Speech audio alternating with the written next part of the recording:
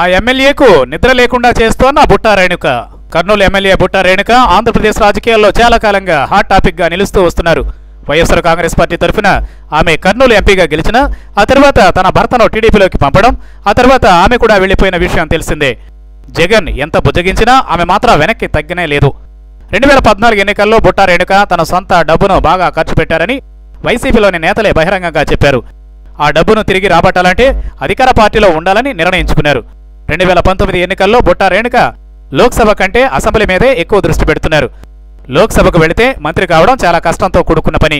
అదే ఎమ్మెల్యేగా గెలిచి తమ పార్టీ అధికారంలోకి వస్తే మంత్రి పదవి కోసం ట్రై చేయొచ్చు. ఒక్క బుట్టా రేణుకే కాదు, కల్లా జయదేవ్, రామ్మోహన్ నాయుడులు కూడా ఈసారి శాసనసభకు వెళ్లాలని ఊళ్ళూరుతున్నారు. బుట్టా రేణుక స్వస్థలం కర్నూలు జిల్లాలోని ఎమ్మిగనూరు.